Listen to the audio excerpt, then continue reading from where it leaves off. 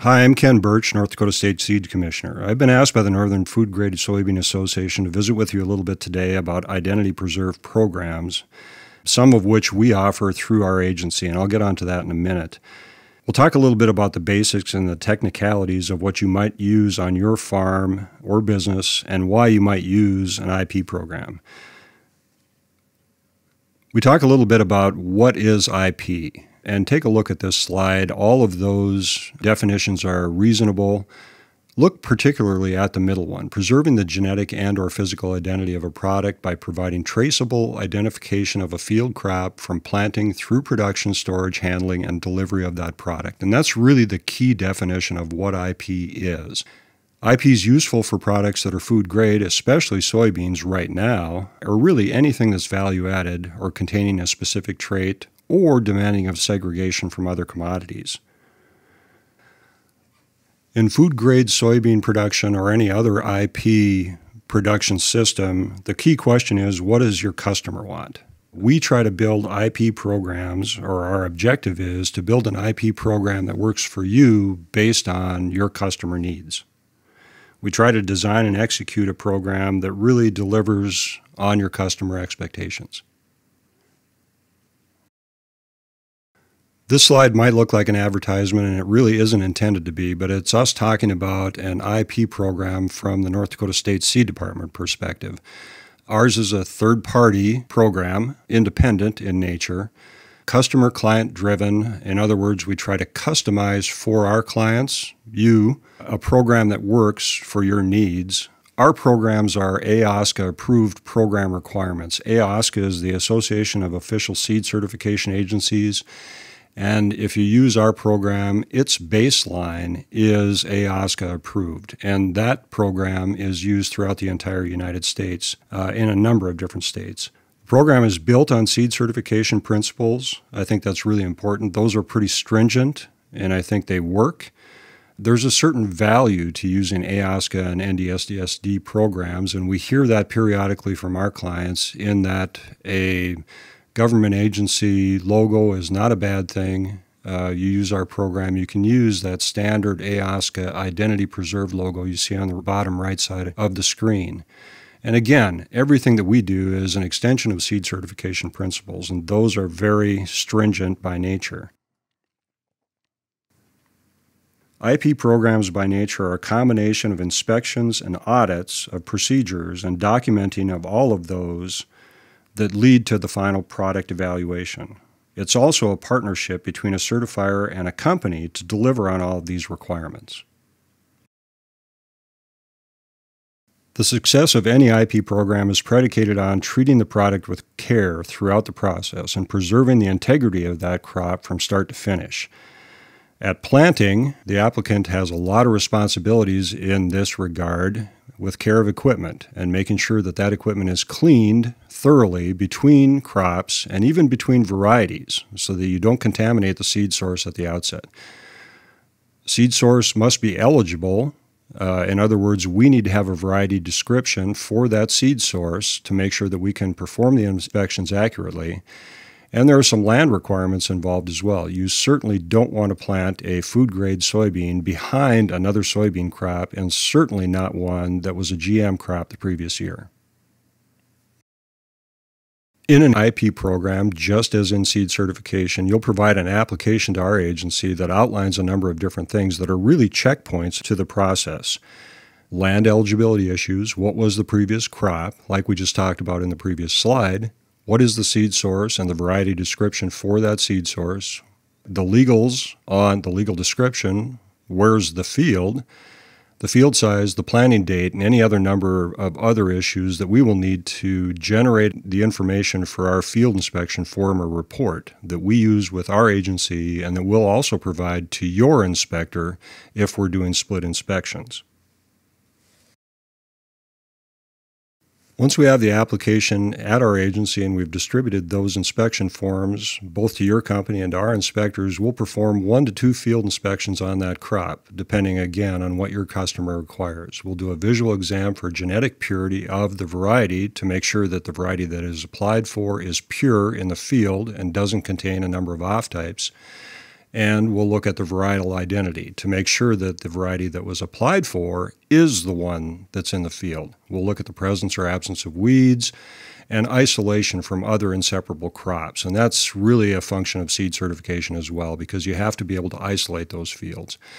Those reports will be provided to your company, to the grower, and we'll keep a copy as well. If your company self-inspects part of the acreage, and you will need to have a copy of the inspection report from your inspector as well. The harvest, the transport practices after field inspection then become the next critical factors in this whole process. In seed certification, we talk a lot about contamination points, and some of those are really most critical at the handling, storage, and conditioning parts of the process. We've already performed an approved facility inspection on your operation to make sure that you've got the equipment and the cleanability within that structure that it'll take to keep the integrity of that product in place. At planting, harvest, transport, storage, cleaning, and loading, we can't emphasize enough how important it is to maintain the integrity and control any potential contamination that may impact the final product that you're trying to produce in your IP program. Sampling and testing is also an important part of any IP program. An accurate and representative sample needs to be taken at your facility off the conditioner of the product that we're certifying through this IP program. And in a food-grade soybean product in particular, the minimum testing requirements that you can expect are a hilum check to make sure that this is the final variety determinant and that we're accurate on variety. Your customer may actually want additional tests, and if it's a GM-free product, for example, those tests can also be performed at the state seed department, and they might be as simple as a strip test to determine yes or no if there's any GM content, or they could be a much higher end test like a PCR that's quantifiable to a very, very low percentage, low-level presence of any GM traits.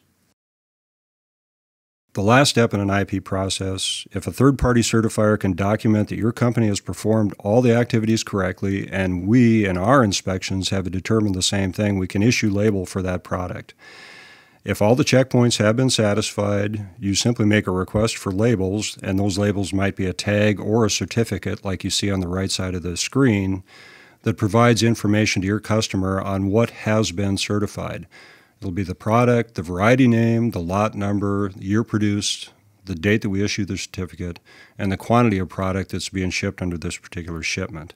And again, if all those checkpoints have been satisfied and everything is good, labeling is the last step in the process. The thought might have crossed your mind that this probably isn't free, and it's not. Every agency that does third-party certification of any type, including IP, has a fee schedule, and so do we. Field inspection costs $2 an acre if we inspect, $1 an acre if you inspect, because we've got to audit all of those and spot check your inspections. There's a final certification fee that really covers overhead and running programs. There are testing fees, and we talked about some of the tests involved in an IP program. The hilum check is $10. GMO strip test, which is a lower end GM test, is $70, and a GMO PCR is $230. That's a high-end test, and it's costly.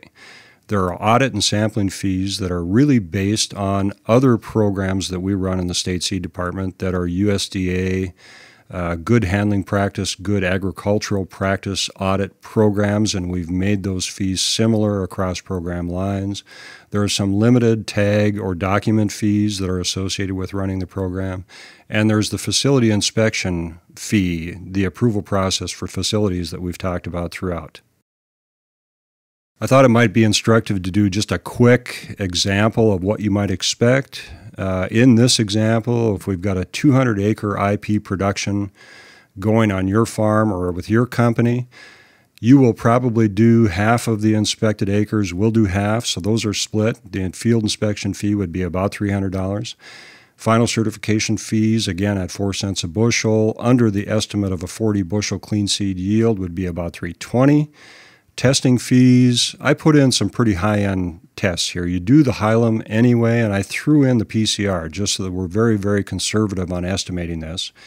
audit and sampling fees, and again, we can't predict what that might be, but I went on the high end and said it takes 3 hours to do the audits, the samples, all of those sorts of things, and that's pretty high too at $276. We issue 4 bulk certs, and that's high because you'll probably ship most of this under a single shipment. And again, the facility inspection fee is $100. Under this example, you've got a $12.86 total, which makes it 16 cents a bushel. Again, I think that's on the high end. If we had to do this under normal circumstances, I think you could reasonably expect costs that resembled something like 10 to 15 cents a bushel to run an IP program. In summary, IP program should be an assurance to your customer that the product you've raised has been produced under a recognized and verifiable IP regime with pretty strict product requirements. IP products don't carry a guarantee. It's simply a verification that the requirements have been met at each checkpoint and snapshot in the process, and shouldn't be confused with some sort of a guarantee. This is a quality assured product that you've had a third party do the inspections on, and that should offer some level of assurance to your customers that the product has added value. My belief is we probably haven't seen this in terms of the tip of the iceberg just yet. There are a host of other IP-related food products out there that we'll probably, even in North Dakota, see more and more work on in the future, and that applies to food-grade products for humans and pets. And I think the driving force behind most of this is this whole natural food business that we hear repeatedly. It's been a pleasure to visit with you about identity-preserved inspection programs and processes. Best of luck for you in implementing these or any other value-added production programs on your farm. Thank you.